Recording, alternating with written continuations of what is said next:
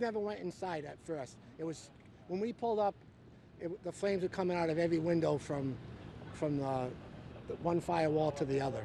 It's the last thing the old American cord and webbing mill will be known for. Once it started going, our biggest concern was collapse and keeping the firefighters out of the collapse zone, which we were able to do. So the building did collapse.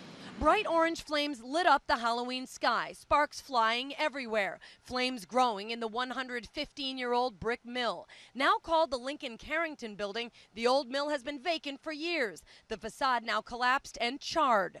The fire is pretty much, I won't say under control, but it's knocked down and hasn't extended past the firewalls. Top brass with the Lincoln and Lonsdale fire departments have always worried this old textile mill's thick wooden beams and oil-soaked wooden floors would one day ignite. And on Thursday, that fear became a reality. But preparation paid off. We've had this building pre-planned for years, and I didn't think it would ever happen, but it did happen, but our pre-plan worked. That means crews knew right away exactly where to park their fire trucks and begin their attack. Some who own businesses nearby spent the entire evening worrying about their buildings. But overall, all 4 adjacent companies fared pretty well.